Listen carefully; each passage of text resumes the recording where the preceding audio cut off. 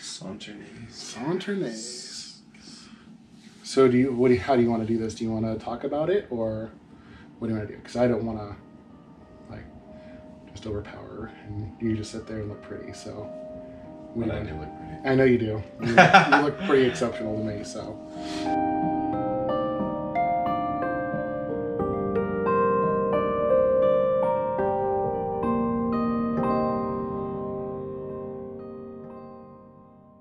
What's up, everybody? Welcome to another edition. Welcome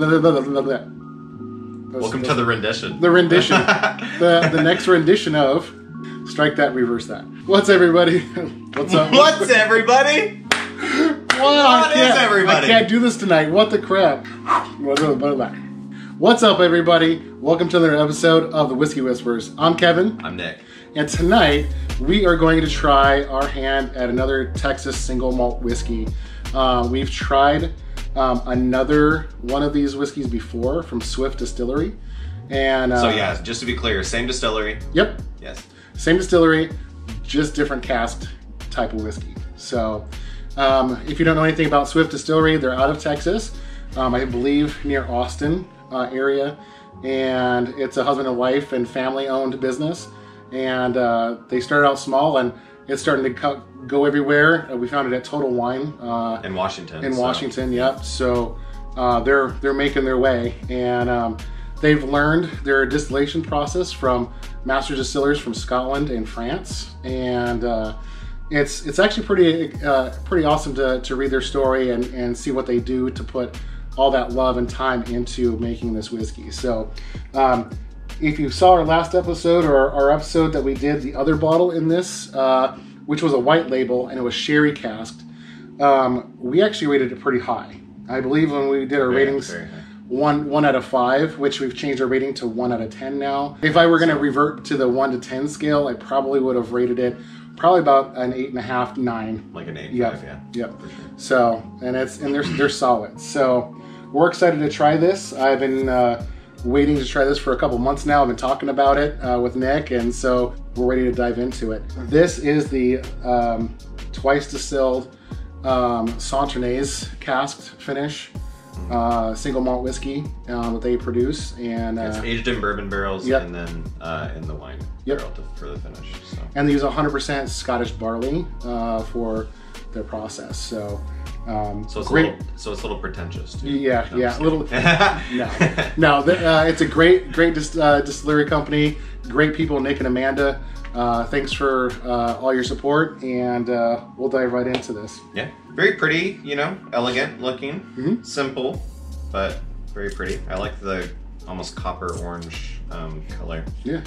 Of the top here, and honestly it kind of reflects the color of the whiskey itself. Yeah, it's got a nice color too. Yeah, and they do use copper stills, right? Yep, they do.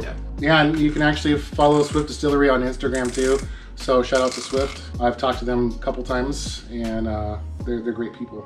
Cork smells good. Ooh, it actually smells kind of winey. Mm-hmm. I was gonna kind of winey.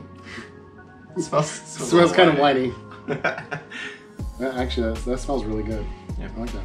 Yeah, I can smell the caramel in that too. It's kind of freshness to it. Mm-hmm. It sounds good coming out of the bottle. Right? Gotta love that glug, glug. It would really funny. We troll people and be like, so how you know it's a really good whiskey is the way it sounds when you pour it. Yeah. Yep. Oh, you didn't hear the glug glug, so it's not a good whiskey. Not good. Yeah, that'd be horrible. It's kind of got a sweetness to it. I'm getting like citrus and floral almost. As you can see, the color is actually a really nice gold color. Almost like an apple juice consistency color. It's got a good leg on it. Yeah, I don't know.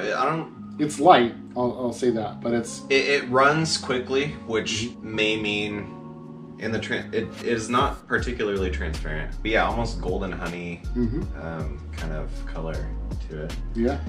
But yeah, I'm thinking because it runs so quickly, it might not be as robust on the mouth. Sure. But yeah, I agree. If the taste of their last one was anything about it, it's gonna be really good. Yeah, because the last one was fantastic. So I've got high expectations. Yeah, I'm getting a lot of citrus and floral notes and honey. Yeah, honey, and I'm getting that vanilla smell too, like a spicy vanilla. All right, let's try it. It's very refreshing. Cheers.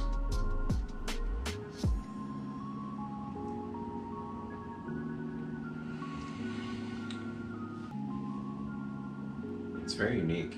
Yeah. Very unique flavor. It has a little bit of a spice to it in the mouth, but it's not a burn. It just lets you know that there's a nice warmth there. I am getting that vanilla spice, and maybe that's where the warmth is coming from, and that floral note. It's very light. Mm-hmm. And it's crisp. Very fresh tasting. And yeah, I'm almost getting acidity of lemon or something. Yeah. It's just a very bright whiskey. Yeah.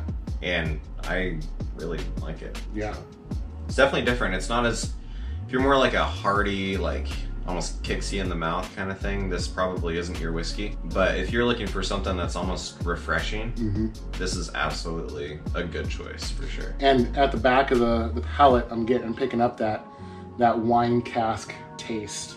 It's subtle, but it's there. Yeah, it's kind of, this is like the French Riviera of whiskeys, I think. Yeah, and I know that from Swift Distillery's website, they did handpick these casks, and I know when Nick told me that, not this Nick, the other Nick, told me that they actually went to France.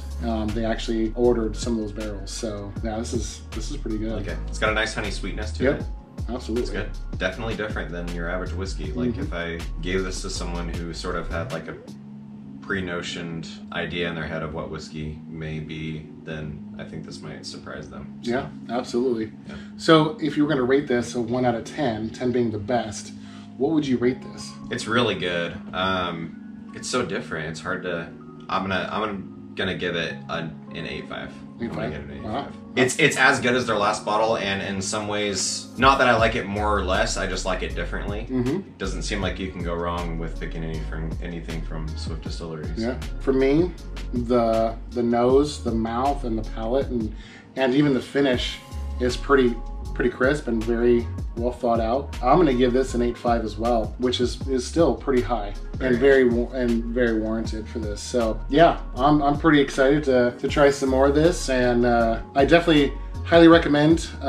Let us know what you think of this, because this is just our opinion, so we want to know what you think. So like and subscribe to our channel and comment down below. Any Texans out there who ever had this, feel free to find our channel and comment. Absolutely. They honestly said they weren't sure how far this was going to go, and when they heard from us from Washington that it was up here, they were pretty excited. Yeah. So thank you, and I think that's going to do it for us on this episode. Here's to your next whiskey adventure. Cheers. Cheers.